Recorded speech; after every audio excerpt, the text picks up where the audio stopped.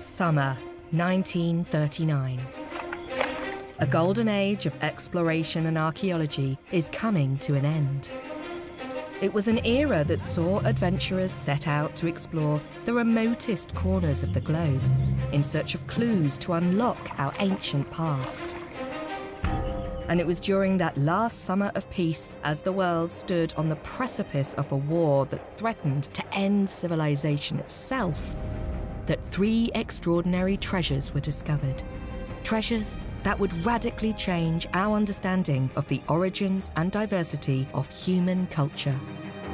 That made this stone the oldest datable artwork ever found in the Americas. And bring us closer to our distant past. You scared me! In this series, I'll be on the trail of a cast of remarkable archaeologists, each a product of their era. From a self-taught amateur, everybody's pressuring him to get to the treasure, to a pair of charismatic adventurers. We have come upon the hiding place of a unique group of early American heroic sculpture. And an academic driven by a dark political agenda. But here in writing, he's acknowledging this figure. They're fascinating tales of intuition, eccentricity, and luck. I can't believe it. And now the lost colossal head. Each show how archaeology was enlisted into the promotion of very different worldviews. And yet each is a powerful reminder of our shared humanity. To me, it is just an astonishing work of art. In this episode, I'm exploring the discovery of an incredible Anglo-Saxon ship burial in Suffolk, dating from the early 7th century AD. The final resting place of a supremely wealthy warrior king. The treasures found in the Sutton Hoo ship have been described officially as the greatest single archaeological discovery in the archaeological annals of England. For a nation on the brink of the Second World War, the Hoard revealed an Anglo-Saxon world that would form one of the foundations of British national identity. Described as Britain's Tutankhamun, it transformed our understanding of a mysterious era known by some as the Dark Ages. Yet, the story of the Hoard's survival and discovery is something of a miracle.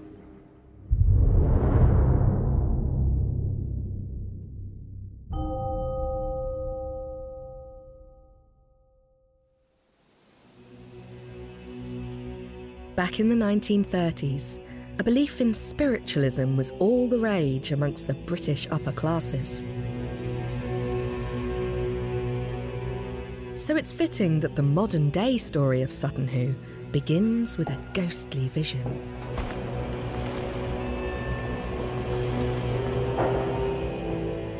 A friend of one Mrs. Edith Pretty, staying at Tranmere House in Suffolk, made an astonishing claim. A twilight sighting of ancient warriors, walking on one of the strange large mounds that lay on Mrs. Pretty's estate.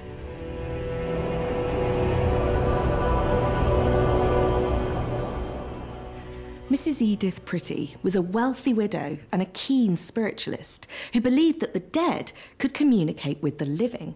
So rather than dismiss her friend's vision as hokum, she determined instead to have the mounds excavated. And this decision would result in the single greatest archaeological discovery ever made in England, the Sutton Hoo Hoard. It was a phenomenal beginning to an unbelievable story. We used to think that when the Romans left in the 5th century, they took civilization with them, and that Britain retreated into a primitive 500-year dark age, during which life here was nasty, brutish, and short. But in 1939, the discovery of the Sutton Hoo Hoard changed everything. This exquisite helmet is today perhaps the most iconic artefact to have emerged from the Sutton Hoo burial site. It's known and revered throughout the world for its artistic wizardry, its complex symbolism, and its opulent, sophisticated projection of power. All qualities that were believed to be largely absent during the so-called Dark Ages. Before the Sutton Hoo treasures emerged, we had no idea that pagan, illiterate, early Anglo-Saxon society was capable of such wonders. It took many years of research for high-quality replicas like this one to give us a true sense of what the original would have looked like some 1,400 years ago. This remarkable helmet and the hoard it was found within have revolutionised our understanding of the Anglo-Saxon era. And its discovery on the eve of the Second World War was perfect timing. It captured the imagination of the British public as a symbol of the birth of the nation they were about to fight for.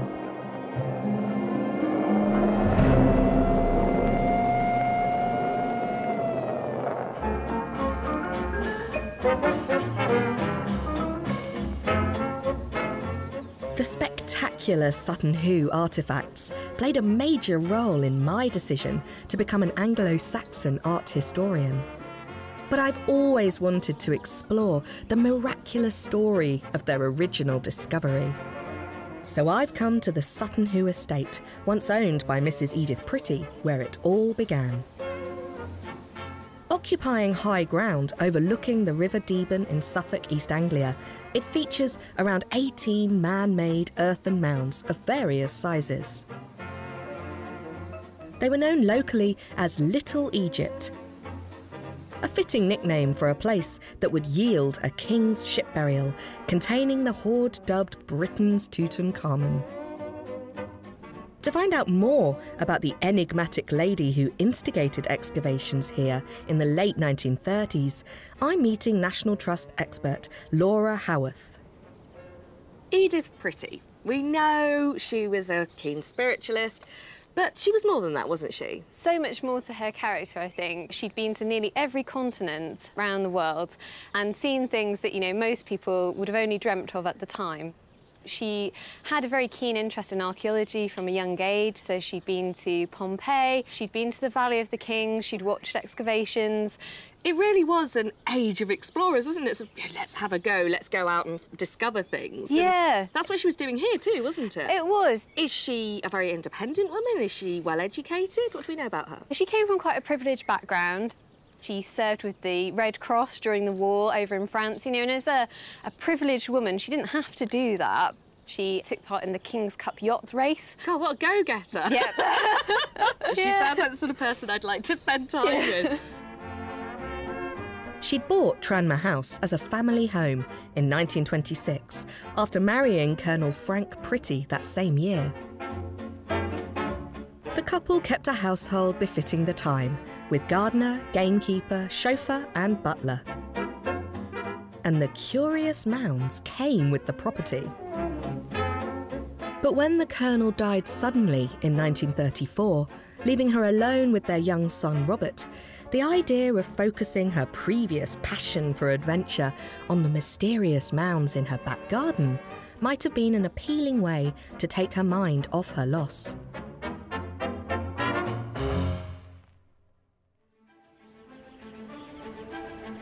As a wealthy woman of her time and class, in the summer of 1938, Mrs. Pretty simply decided to start digging.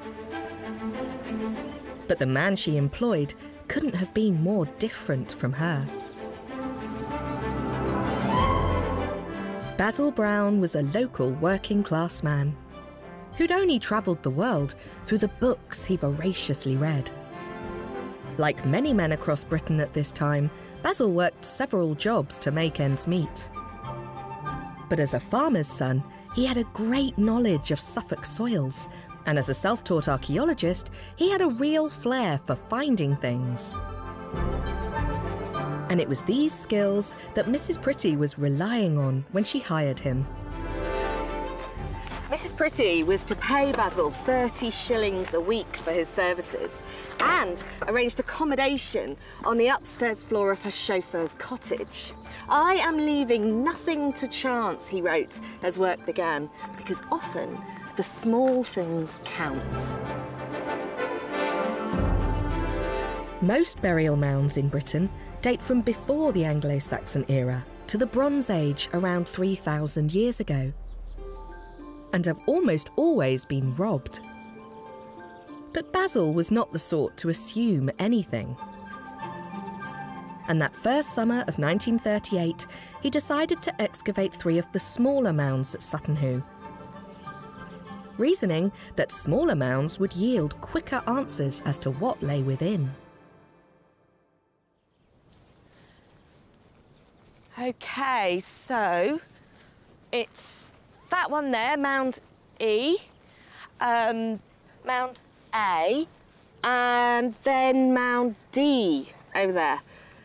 It is quite hard to get your bearings here because originally the mounds would have been a lot taller, so it'd be easier to work out where they all are. Ancient burial mounds were normally made by first digging a deep pit into the ground for the actual burial and grave goods. This was then backfilled before earth and stones were piled high on top to create the surface mound. Digging a trench through each mound, Basil hoped to reach different soil conditions at ground level that could reveal where any burials might be. He soon found evidence of burial pits. But disturbances to the soil all around them made it clear that others had got there first. All had likely been robbed centuries before. Yet there was one crucial clue that proved these mounds in Mrs. Pretty's garden were something far rarer than Bronze Age burials. And we came across a heap of clinch snails from a ship. These are usually associated with Scandinavian boats. And when we got down, there was a boat-shaped grave, and some rivets were in position in the side. So it showed definitely that there was a boat. Ship burials are incredibly rare in Britain. There are only 2 others ever discovered at this time. One up at the Isle of Man and another at Snape, which is really near here. So although all the treasure in here was mostly lost and the boat timbers had rotted away, the evidence of a small ship burial at Sutton Hoo was a fascinating development. As Basil predicted, it was the small things that counted. And after the rivets, his meticulous excavation style revealed a little gilt bronze disc, which he was able to identify as an early Anglo-Saxon object. This too was remarkable because nearly every other ship burial known of at this time was Viking.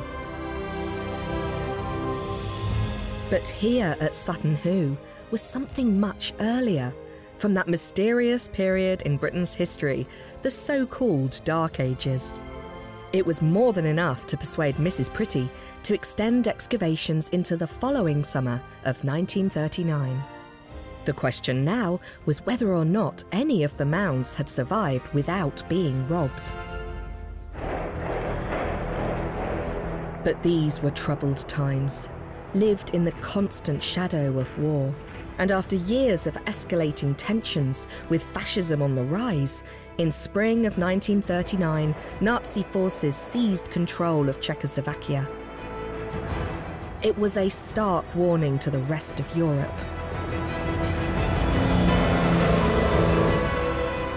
Most Britons now believed war was all but inevitable.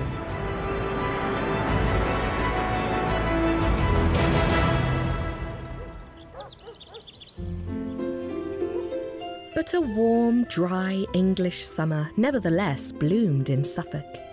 And with the countdown to war now on, Basil returned to Sutton Hoo to work against the clock, ready to dig Mound 1, the largest on the site. The summer of 1939, Basil has been instructed by Mrs. Britty to come back to the big mound, but why didn't he start here in the first place? Wisely, he started with smaller ones, so he could understand how they are put together. He had a good brain on him. He's a man driven by his own curiosity, it seems. Mrs. Britty lent him the gardener and the gamekeeper as his team, and the valiant three then started at the bottom of the mound.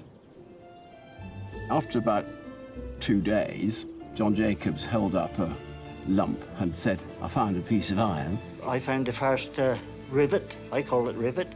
I went to remove it, and he told me to replace it because he said it mustn't be removed until there's further investigations. I made a rush and pushed him out of the way. That was the bow of the ship. Basil now knew that iron rivets meant he was looking at a ship, and that he needed to excavate around them very carefully to avoid ruining the outline of the long decomposed timbers. He started brushing the tops of the rusty rivets with a pastry brush, and he had a coal shovel on the end of a handle. Oh, heavens. Long handle, so he could dig something and then chuck it out the side. They trialled the sand, a little bit of red spot appeared. That's where a rivet would be. Then the pastry brush comes out. Then he dusts it off, and there's one rivet. Yeah. So, patient man, he gradually shows the shape of the ship coming out of the sand. Amazing job. Basil quickly realised that this ship was something extraordinary. Here at the British Museum, his diaries capture his sheer excitement. The ship was in a slanted position in the ground, and as Basil kept working away with small tools and his bare hands wherever possible, the ship was widening as it was getting deeper. On Monday, May the 22nd, he writes, "The work is getting interesting. I am continuing the slow excavation work of the ship itself, carefully creeping along rivet by rivet. It is now evident, however, that we are up against a far larger thing than anyone suspected."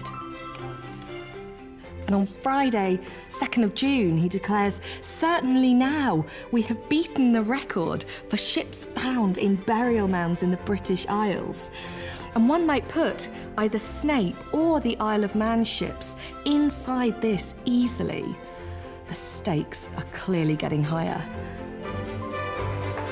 And by the end of June, with Basil working from 5 a.m. until late every day, thousands of iron rivets revealed a ship the size of which had never been seen before in Britain.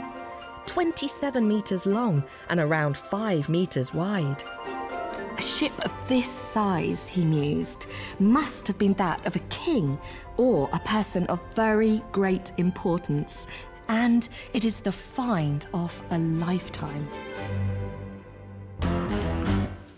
But in a heart-stopping moment, Basil found evidence of medieval grave robbers, a deep pit with broken pottery at the bottom.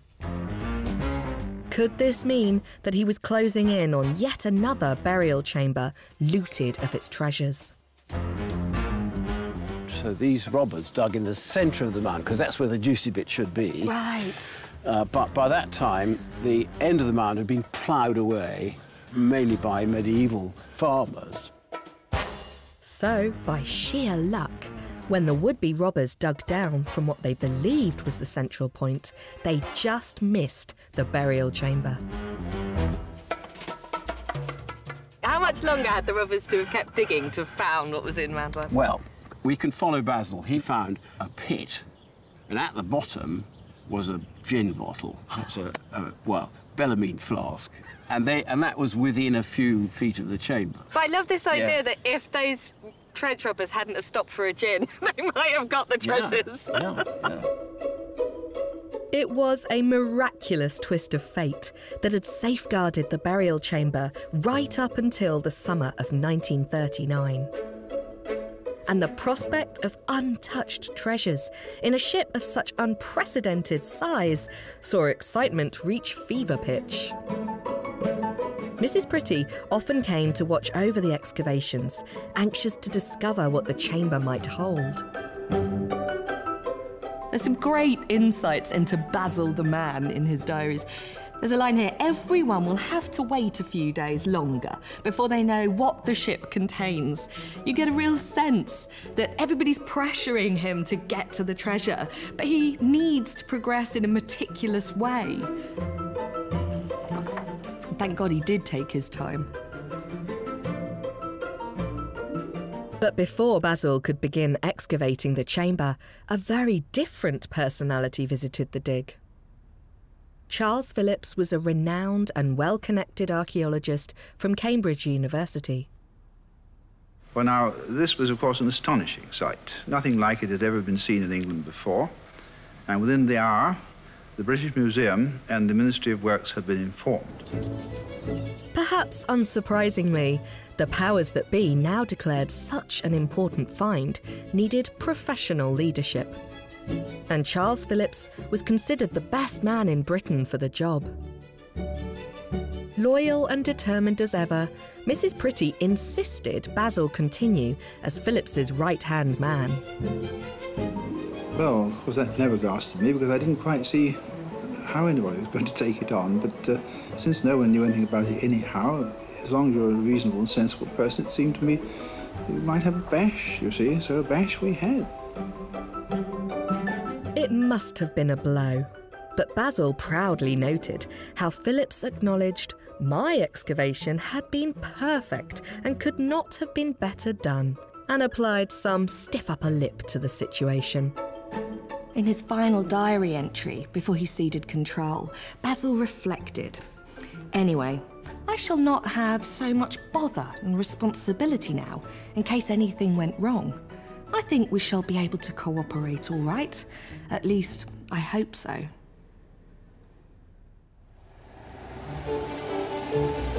Charles Phillips now assembled a crack team of young archaeological talent who lodged at the Bull Inn close to the estate.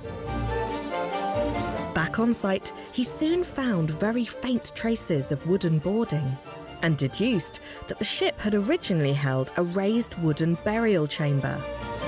At some point, this had collapsed under the weight of the earth and sand above. As excavations continued, a few small pieces of metal began to appear from the mess. But on July the 21st, everything changed. Quite suddenly, as I was troweling and brushing the sand, one of these lovely garnet and gold ornaments was revealed. Do you really see the glow there? And of course, from that moment, we were immensely excited. And I remember Charles Phillips saying, "My godfathers." Such rare gems suggested they'd hit the burial place of an Anglo-Saxon warrior king. These extraordinary identical pyramids were the first real treasures to come out of the burial mound at Sutton Hoo. And what an exquisite pair they are. They are made of solid gold, and all over the surface you could see these finely worked garnets set into gold cells. This is known as cloisonne. Behind each of these garnets there is a stamped gold foil, absolutely paper thin, almost microscopic. And what this means is that garnet, which is often quite a flat, dull gemstone, actually glimmers and shines. As the light goes through the gem, it bounces off the gold backplate and sparkles back out. This was evidence of a society developed enough to include highly skilled, virtuosic craftspeople. Just look at the way they cut the edge and shoulder garnets as prisms, creating an effect that positively glows. That is showing off. That is saying, I know I am the best at what I do, and I'm going to display it in my work. But what were these things used for? Well, we don't find out until we turn them over, because here at the back, you can see a gold bar and a space behind where a leather strap would have been pulled through. And this would have enabled it to sit on the scabbard of a sword and act like a toggle, being moved up and down in order to hold the sword in place.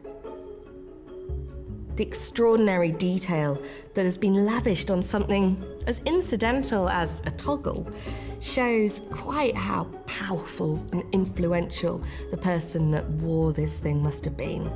I have to say, I think he also had exceptionally good taste.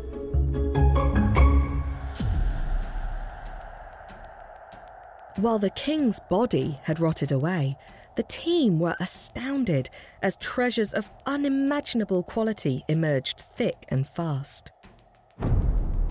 But who were the Anglo-Saxons, and why was this discovery about to change the story of Britain?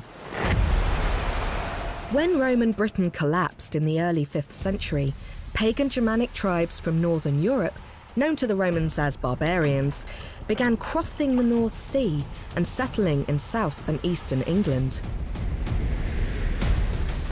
In time, these Angles, Saxons and Jutes came together and provided the basis of the English language, even giving us the very name, England. And East Anglia was one of the first regions settled. But until the discoveries at Sutton Hoo, the early Anglo-Saxons had been dismissed as primitive, uncivilized, muddy hut dwellers. These treasures painted an entirely different picture. A culture that was wealthy, sophisticated and hierarchical. I personally had the good fortune to be placed where the gold belt buckle came out. Here is what's known as the Great Gold Belt Buckle. 14 ounces of solid gold. When it emerged, it looked like this. I can only imagine what it must have felt like for the archaeologists to see this huge hunk of gold glinting out of the ground. It sparkles like the day it was made. To see the gold with this pattern coming out among the sand is an experience that I shall personally never forget. Something like this would have looked hugely impressive from a distance, really emphasizing the wealth, the power, the masculinity of the person wearing it. And the decorations themselves provide clues as to how he wielded his power. The Anglo-Saxons believed the wearer took on the strengths of the animals whose images he wore. It gets more exciting and beautiful the closer you get to it, because what this really is a visual riddle. The Anglo-Saxons loved their riddles, and this was designed to be pored over, to be explored and unpacked. There are 13 birds and beasts that writhe and connect over the surface of this buckle. And there's a real sense of play about finding the eyeballs, isolating the individual creatures. On the shoulders of the buckle, these are hook-beaked birds. You could see the smooth beak picked out there, and there's the eyeball in the back of the head. Up here you can see a couple of serpents knotted around themselves. 2 more here. The Anglo-Saxons had what we could describe as a horror vacui. They hated blank space, a vacuum.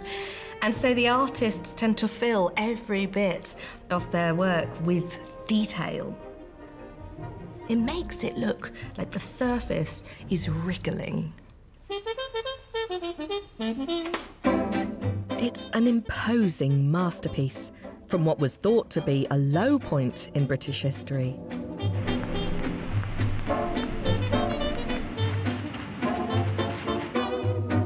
The very same day that the buckle emerged, other finds included a gold and garnet purse frame with 37 gold coins, each one from a different region of Francia in modern-day France. They suggested strong continental connections and would later help date the burial to the early 7th century. Everyone, including Basil, were dazzled by what was unfolding before their eyes.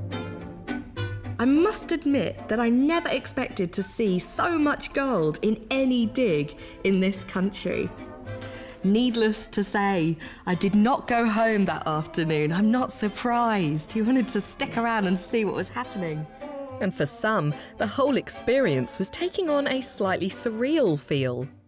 Whenever you're excavating anything, people think that you must be finding gold. I remember very well coming back to the pub in the evening and having the usual question, "Well, old boy, have you found any gold today?" "Yes," I said, "my pockets are absolutely full." And as I spoke, I was holding the box containing the great gold belt buckle in my rather sweaty hand in my pocket of my coat, and feeling the best thing to do was to take them at face value. "Oh," they said, "splendid, you must have a drink." Yes, I said, "I need one." Just the next day, on July the 22nd, 1939, the team at Sutton Hoo also unearthed a pair of spectacular shoulder clasps. The clasps revealed a surprising Roman influence on these Anglo-Saxons. This sort of jewellery was very common for hundreds of years across Northern Europe, but this is the finest example of it anywhere. They're supposed to emulate the shoulder clasps worn by generals of the Roman army. They would have been sewn on to a garment, and the pin could be pulled out so the garment could be removed. Modern-day jewellers struggle to understand how this could be made. But the clasps also help change our understanding of Anglo-Saxon trading networks.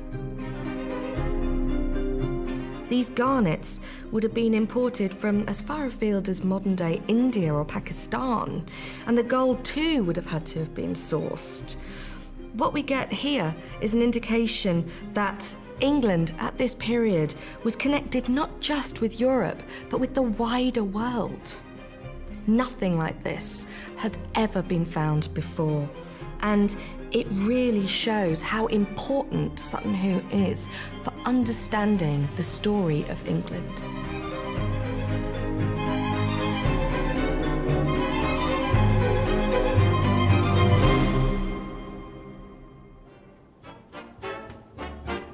A press release put out prematurely by Ipswich Museum meant the word was suddenly out. For a nation on the cusp of war, the finds were a proud and patriotic moment. Journalists tried to access the site via boat and aeroplane. But this was still mid-excavation, so 2 policemen were stationed at the dig 24/7. The system for safekeeping the excavated treasures, however, was a little less formal.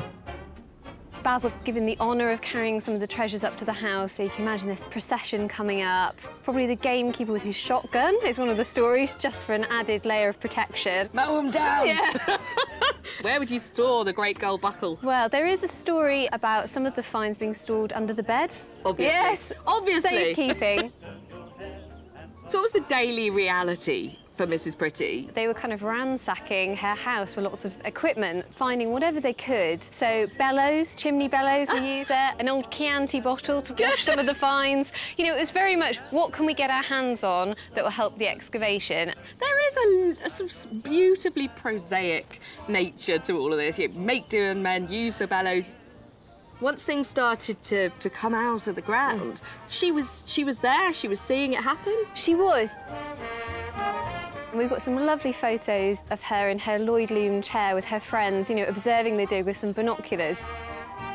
She was going to host a sherry party as well, so that people could come and look at the ship. It's all very of its time. It's an English garden party. Come and look at my excavation. Maybe the Sutton Hoo discovery was a kind of a moment of hope for people in what would have been quite a bleak, uncertain summer. It is that juxtaposition between what's happening in Europe and then this wonderful discovery that's happened, you know, Britain's very own Tutankhamun Valley of the Kings. We were watching the papers every day for news about the war situation, which we felt was imminent. And we all, I know, thought that the moment it began, the sky would be black with planes, obliterating what was left of Sutton Hoo and probably us as well.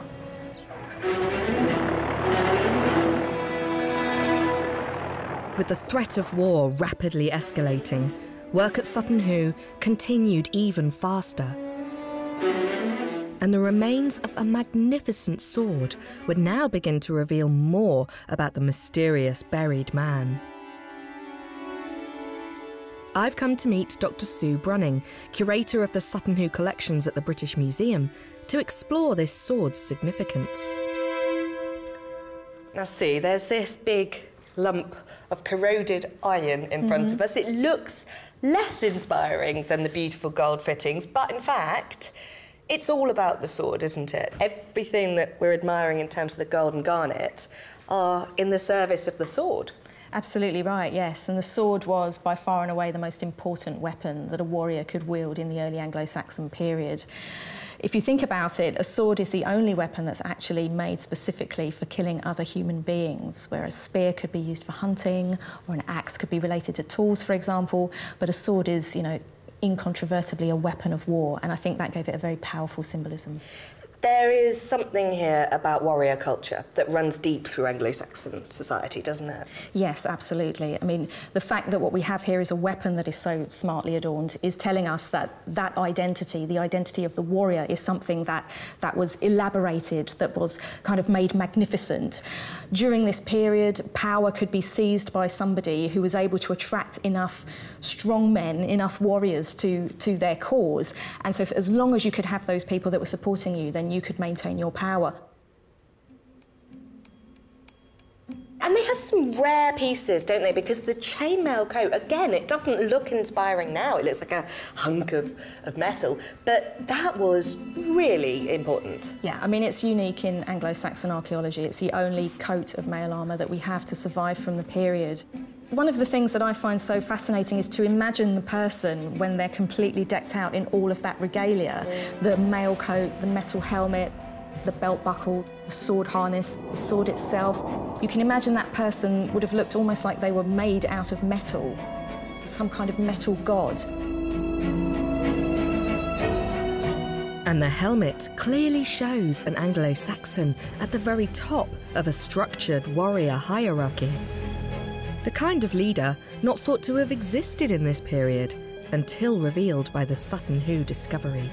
These objects have their own unique language. If you look at the face, it's quite terrifying. You can see eyebrows, a nose piece, and there's a moustache. But look again. Those elements are actually part of a bird. There's the wings, the back, and the tail, and it's flying up the face of the helmet, locking jaws with another creature, a double-headed serpent that runs over the top. The hoard is such a vast find. It's still being studied and revealing new secrets. On the bottom of each eyebrow are rows of garnets. Those on this side are backed with gold foil, but those on this side are not. When it caught the light, this eye sparkles while the other one looks darker.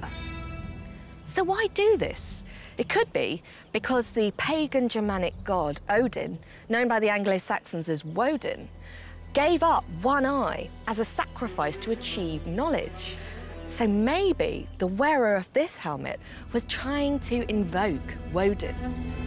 A final flourish in a terrifyingly impressive set of battle armour.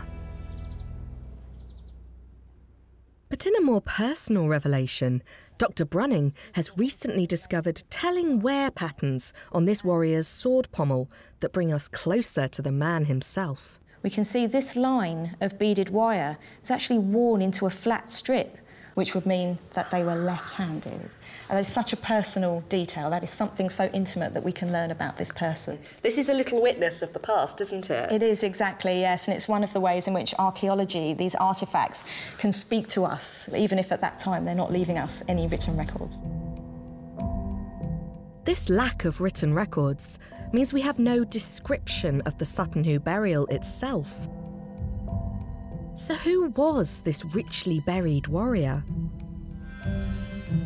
It's divided experts over the decades, but I believe it's Radwald, a man recorded by later historians as a king of East Anglia in the early 7th century.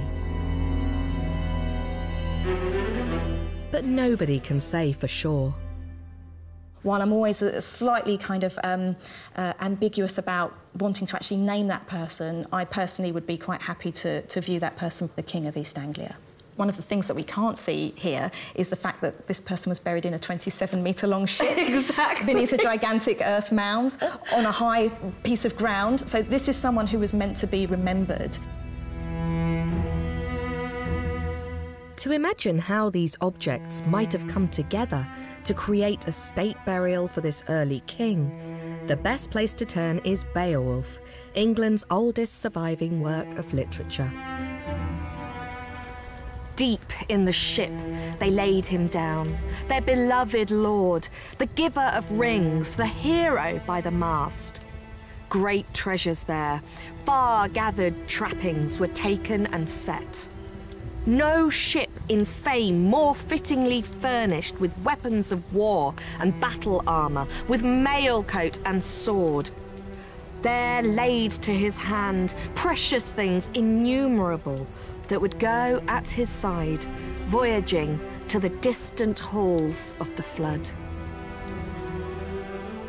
The great Anglo-Saxon epic Beowulf describes the burial of a Scandinavian king, but until the discovery of the hoard, it was believed to be a fantasy epic, with nothing so sophisticated existing on this side of the North Sea.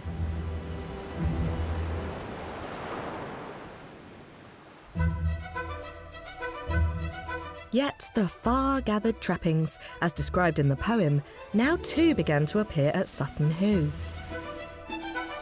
Precious artefacts from across the known world, overturning traditional ideas of Britain during this period as an isolated place. The excavation of a large purple dish, initially thought to be a shield, was in fact a huge piece of tarnished Byzantine silver. This dish and others found alongside it had come from modern-day Istanbul. And close by in the chamber were remnants of textiles that we now know were luxurious cloak fabrics from Syria. Such items reveal a new kind of warrior king, one with a diplomatic side. To bring these goods here, strong alliances must have been forged. A network reaching all over Europe down into the Eastern Mediterranean.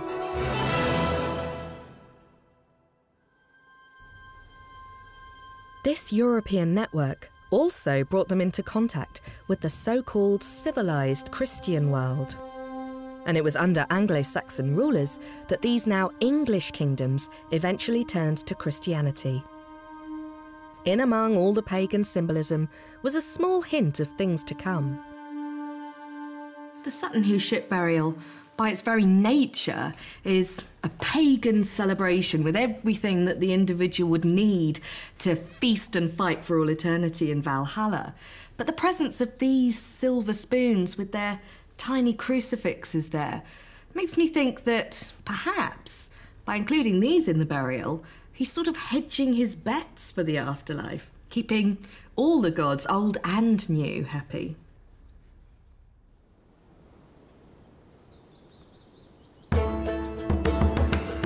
Despite some Christian elements, the finds showed an Anglo-Saxon world still overwhelmingly pagan.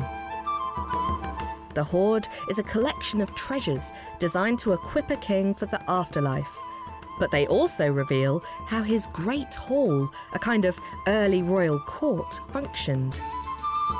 a huge feasting cauldron with an enormous chain, drinking horns that could hold up to 4 pints of ale or mead, and musical instruments, all building a vivid picture of the wider culture this king inhabited.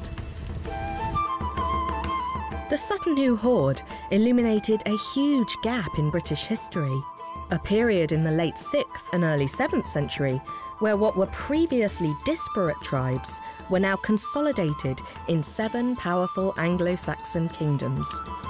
And great halls, like this one outlined in a field in Oxfordshire, once played a key role in this process. Here, feasting took centre stage. It was first discovered by Professor Helena Hamerow of Oxford University. This is an exciting site to be in. Why is it so significant, Helena? Well, we're on the site of an Anglo-Saxon Great Hall, the largest we know to date, and it dates to the age of Sutton Hoo. These flames are sort of showing the outline, aren't they? Yep. But what is the actual scale of the Great Hall here? So this is a little over 30 metres long, nearly 11 metres wide. Huge, it's enormous. You could get a lot of people in here for a party. Absolutely, yeah. And how high is it? Well, of course, it's almost impossible to reconstruct roofs and so on. There's nothing left of the timber, but we do have a really important find from the Sutton Hoo ship burial, in fact, that gives us a really good indication. And that is the suspension chain that was used to suspend the great bronze cauldron over a fire. And that chain is about 3.5 metres long. It would have hung from a crossbeam over a fire, so probably the crossbeam would have been maybe 5 metres above the floor. Yeah. So these are enormous buildings. Sutton Hoo, we have weapons, we have this idea of a warrior elite with a ruler. Yeah. What would that relationship have been like in a space like the Great Hall?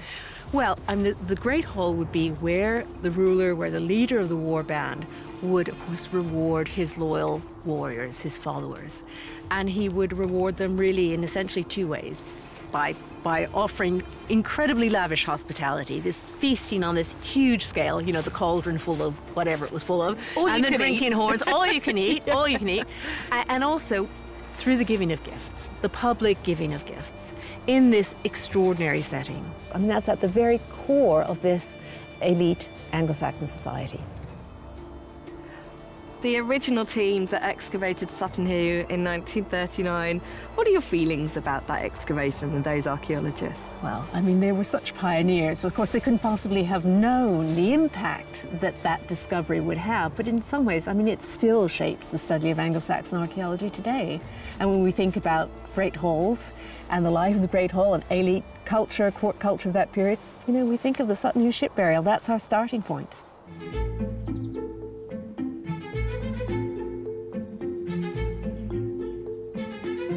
But even by late July 1939, with the countdown to war well and truly on, the archaeological pioneers at Sutton Hoo were still having to apply a make do and mend approach. We were rather hard put to know what to do with the packing of the objects. We scrounged boxes and tins and bottles from chemists and grocers. And then, of course, anything delicate had to be wrapped so carefully. We thought of cotton wool, we couldn't find enough. And then we suddenly found a huge deposit of lovely, cushiony, thick moss, which was perfect for all the packing, and we used it from that moment onwards. Couldn't have been better. They excavated that chamber expeditiously, I think it's fair to say, but with great care and a lot of talent. I mean, you couldn't have got a better group in many ways. And so they took out 363 finds from the chamber. It took them 10 days, you know. If we did it now, it would take us 10 months, I should think, to empty a chamber. Of course. I mean, they were moving fast, They weren't were, and they? it was kind of heroic, and war was coming, and they weren't really well equipped, but they somehow managed it.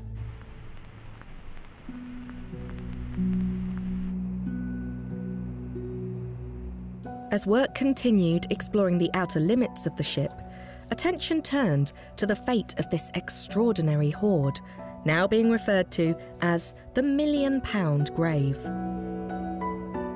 Because the finds contained gold and silver, they were subject to the law of treasure trove, essentially an inquest to see if the treasures were deliberately buried with a view to recovering them later on.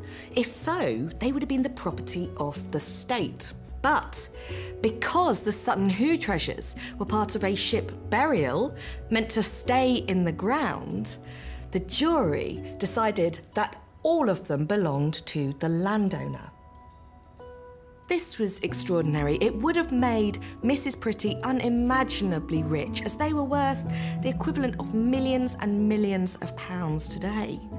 But just a few days later, in an extraordinary act of generosity, Mrs. Pretty announced her intention to bequeath all of the finds to the nation. She was sent an elegant receipt of goods from the British Museum, listing everything they were now responsible for that had come out of the ground at Sutton Hoo. And another, more personal letter from Basil Brown's wife. I thank you from the bottom of my heart for your great kindness in giving my dear husband this work to do. I know how delighted he is, and it is the work he loves. But on the 23rd of August 1939, just hours after the donation was announced, the British Museum immediately began preparing the finds to go straight back underground. Alerted that war was now imminent, with aerial attacks on London expected any time, the British Museum was urgently evacuating its collections to the disused Aldwych tube station. The Sutton Hoo collection came along this platform and was placed in the tunnel down at the end. This was 10 times deeper than it had previously been buried for 1,300 years. And it wasn't alone. There was a huge array of Roman, Syrian and Greek sculpture, even the Elgin marbles, all huddled together in crates down here to avoid the devastation that was to come above ground. The tunnel was sealed up and a 24-hour guard placed by this door. During the horrors of the Blitz, Londoners too sought shelter on these same platforms. At a time when their own future was incredibly uncertain, they slept just meters away from some of the finest relics of other long-gone civilizations.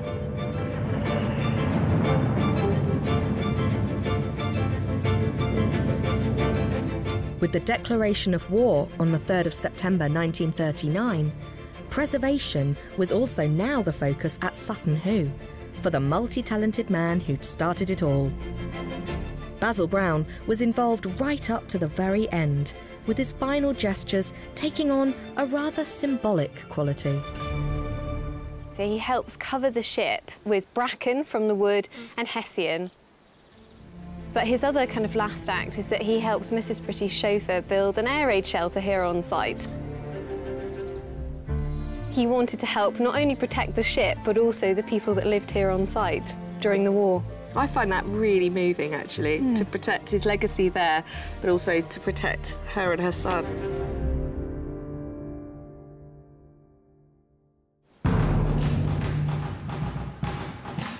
In fact, had they not excavated when they did, there might have been no legacy to protect at all.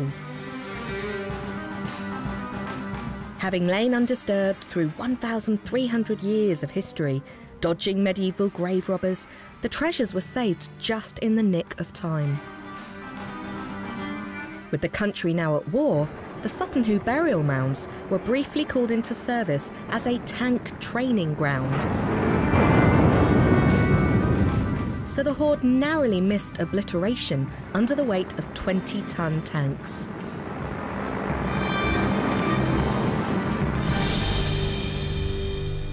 It was another unbelievable moment in the miraculous story of the hoard's survival.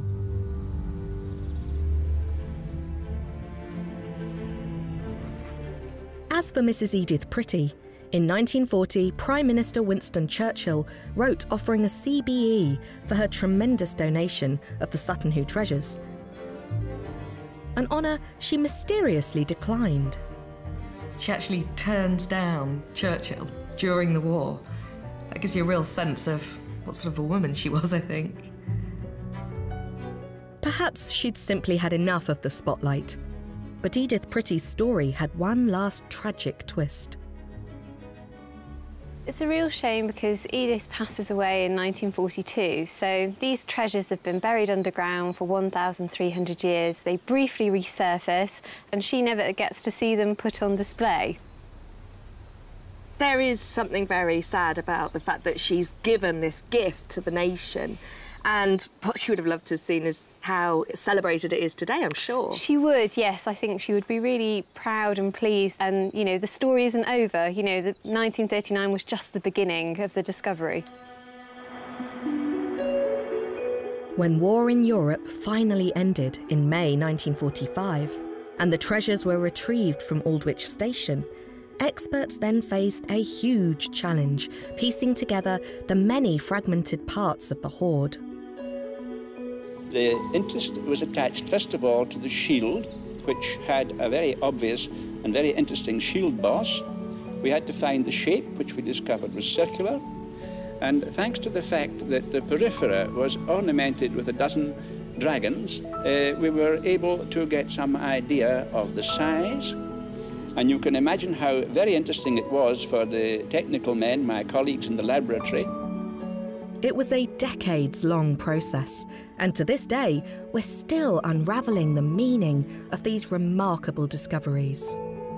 But what is beyond all doubt is that the Sutton Hoo Hoard, one of the richest burials ever found in Northern Europe, captures a critical moment not just in the story of England, but of Britain and the early 7th century world. It offers a unique window into a time when mighty Anglo-Saxon kings were building their kingdoms, an era that culminated just a few centuries later in the emergence of something resembling a nation.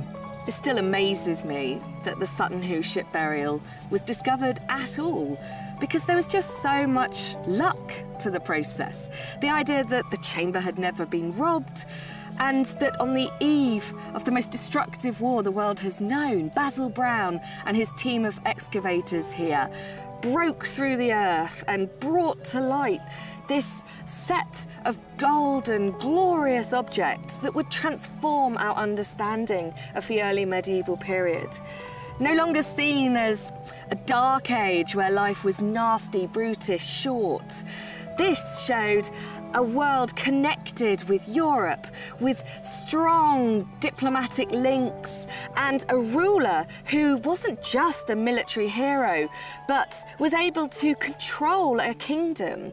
This was page one of England's history.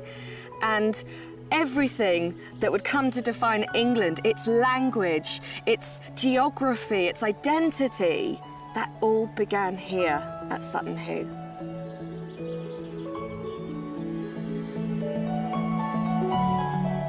As excavations in your back garden go, it had proved rather successful.